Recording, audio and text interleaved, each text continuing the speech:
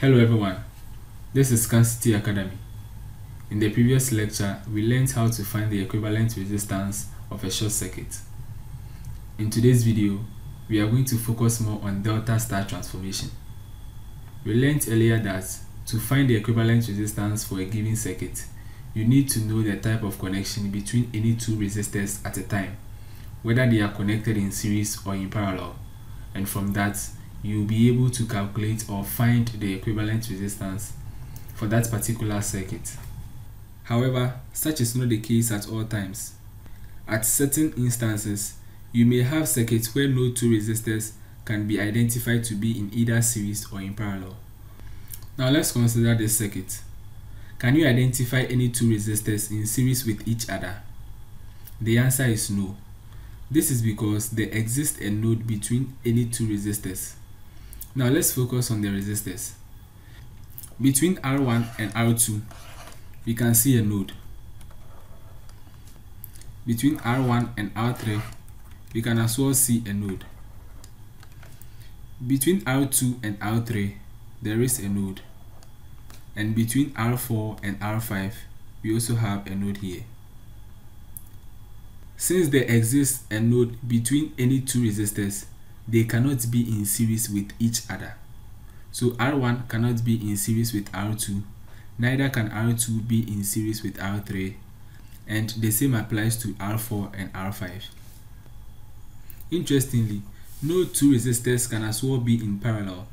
This is because it is not possible to go through a loop without passing through only two resistors. For example, you may have to go through three resistors if you want to select this loop. The same applies to this particular loop.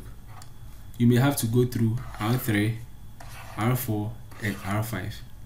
Since it is not possible to go through the loop without passing through only two resistors, the resistors here cannot be in parallel. In situations where resistors cannot be identified to be in series or in parallel, it will be necessary to introduce a new technique for combining these resistors. This is referred to as the delta star or the star delta transformation. This technique considers a combination of only three resistors at a time.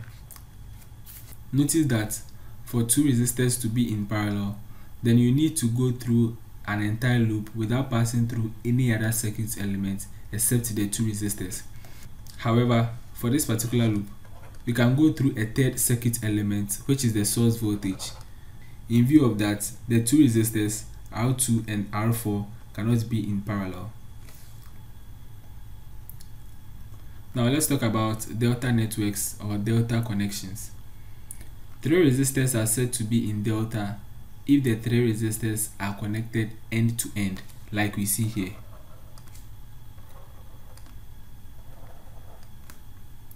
Notice that these two arrangements are all delta connections. Sometimes you may see this, and other times you may see this. Since the resistors are connected end to end, then we have a delta connection. Notice that a delta network or a delta connection is usually represented by a triangle or a pie shape. Now let's move ahead and talk about a star connection or a star network. Three resistors are said to be in star when all the three resistors have a common point of connection. Since all the three resistors RA, RB, and RC have a common point of connection, then we have a star network. Sometimes it is more convenient to work with a star network in a place where the circuit contains a delta configuration. This is why delta star transformation is very necessary. With this technique, resistors in delta can be transformed to star and vice versa. Some resistors will be in series or parallel, making it easier to find the equivalent resistance for a given circuit. Notice that a star connection or a star network may be represented by a Y shape or a T shape.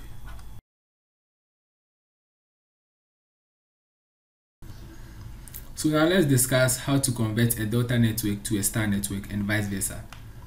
The circuit we see here is made up of both delta and star networks. The inner connection is the star network and the outer connection is the delta network. Now let's do the conversion. Let's see how we can convert from delta to star. What this primarily means is that we know the values for R1, R2 and then R3, and then we want to find the values for RA, RB and then RC. Now to find the value for RA, RB and RC, RA is going to be R1 multiplied by R2 divided by R1 plus R2 plus R3.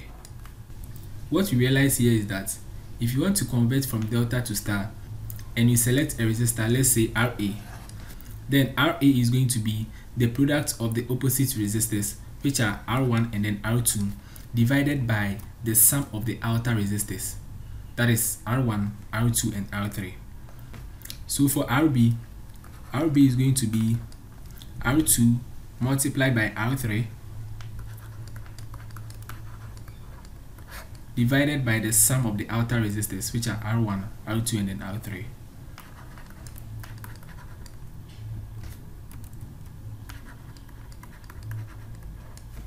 And then RC is going to be R1 multiplied by R3 divided by R1 plus R2 plus R3. Now how do we convert from star to delta? This time it means that we know the values for RA, RB and then RC, and then we want to find the values for R1, R2 and then R3. In converting from star to delta, we should consider each triangle at a time. We have 3 triangles, 1, 2 and then 3. However, we need to consider each triangle at a time. Since we are interested in the resistors at the base of each triangle, then it's going to be the sum of the other sides plus their product divided by the other resistor outside the triangle. So let's say if you want to find for R1, then it's going to be RA plus RC plus the product of RA and RC divided by RB. So we can write that here. So it's going to be RA plus RC plus RA and then RC divided by RB, which is the resistor outside the triangle. Okay, outside the triangle we are considering. Now for R2, it's going to be RA plus RB plus the product of RA and RB divided by the resistor on the outside of the triangle we are considering, which is RC. And then R3 is also equal to RB plus RC plus RB multiplied by RC divided by RA. So using this formula, you can convert from star to delta. You don't need to memorize all these formulas. However, regular practice is necessary to keep all these in memory. Now let's solve some real examples. Let's say we want to find the total resistance for this particular circuit. To find the total resistance, we need to check if the resistors are either connected in series or in parallel. However, for this particular circuit, no 2 resistors are connected in series. This is because we can find nodes between them. Now for example, let's say between the 6 ohm resistor and then 2 ohm resistor, we can find a node here. Between this 2 ohm resistor and then this 2 ohm resistor, we can as well find a node here. The same applies to between these 2 and then the 6 ohm resistor, and then between this 6 ohm resistor and then this 2 ohm resistor. How about they being connected in parallel? For 2 resistors to be connected in parallel, then you need to go through a particular loop without passing through any other circuit element except the 2 resistors. However, if you want to go through this loop, then we need to pass through 3 circuit elements, which are the 6 ohm resistor, the 2 ohm resistor, and then this 2 ohm resistor. The same applies to this particular loop and then this particular loop. Since we have no 2 resistors in either series or parallel, then we need to resort to the delta star transformation. The 3 2 ohm resistors have a common connection point which represents a star network. So we are going to convert this to have a delta network, so that we will have a resistor here, another resistor here, and then the third resistor here. So let's represent these resistors by RA, RB, and then RC. So RA is going to be this 2 ohm resistor plus this 2 ohm resistor plus the product of these two resistors divided by this resistor. So it's going to be 2 plus 2 plus 2 times 2 divided by 2.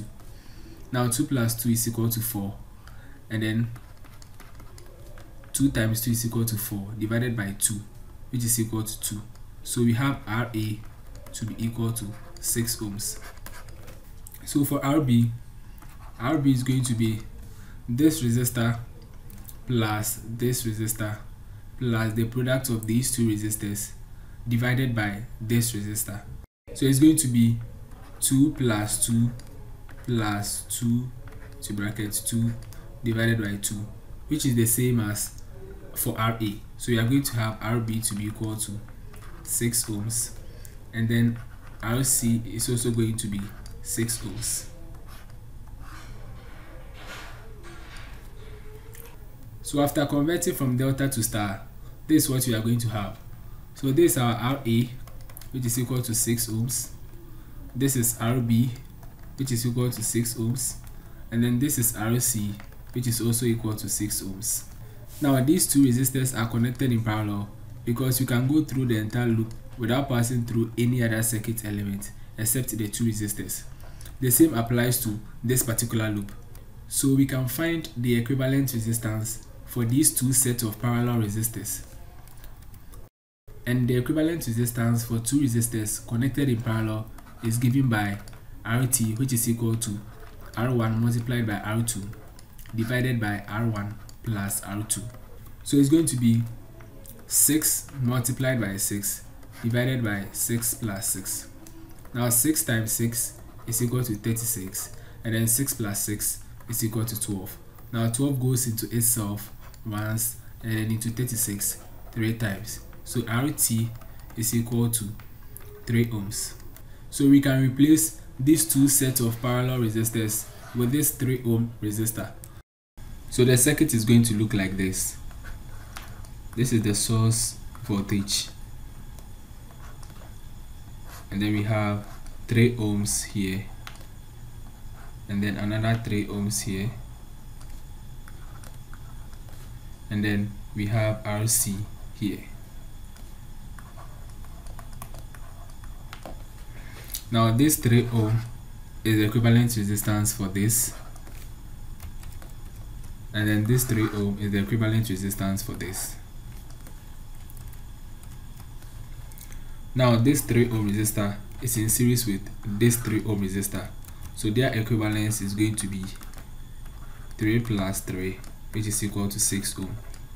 So we are going to have this 6 ohm resistor in parallel with this 6 ohm resistor, because we can go through the loop without passing through any other circuit element except the two 6 ohm resistors. So their equivalence is going to be 6 times 6 divided by 6 plus 6. Now 6 times 6 is equal to 36, and then 6 plus 6 is equal to 12. So RT is equal to 3 ohms. So that is the equivalent resistance for the entire circuit.